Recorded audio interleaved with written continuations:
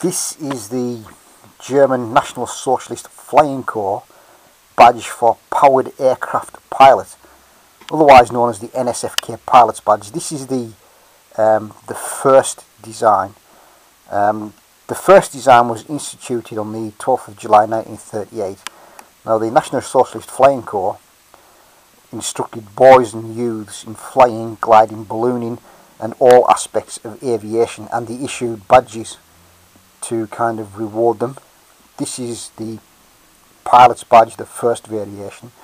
The badge is in white metal. The first design of the badge consists of an eagle in flight inside an oak reed, surmounted by the flying man emblem of the Nsfk and swastika. Now, in late 1942 or early 1943, the design was altered, in which it was still the same shaped wreath. The flying man and swastika were moved down here. They omitted the flying eagle, and in its place was a powered aircraft flying kind of in that direction.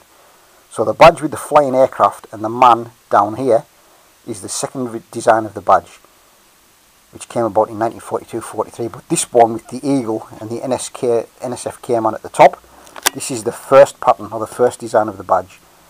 This was used from 1938 till 1942-1943, and it's one of the kind of qualification badges issued by the Nsfk to boys and youths who achieve flying, gliding, etc., etc.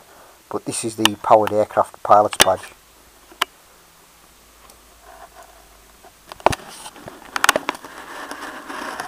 Really nice condition badge.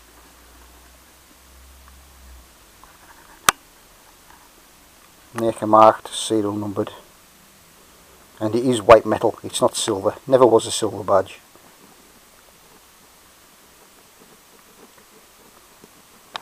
So that's the first pattern, 1938 to 1942-43ish, Nsfk badge for Powered Aircraft Pilot.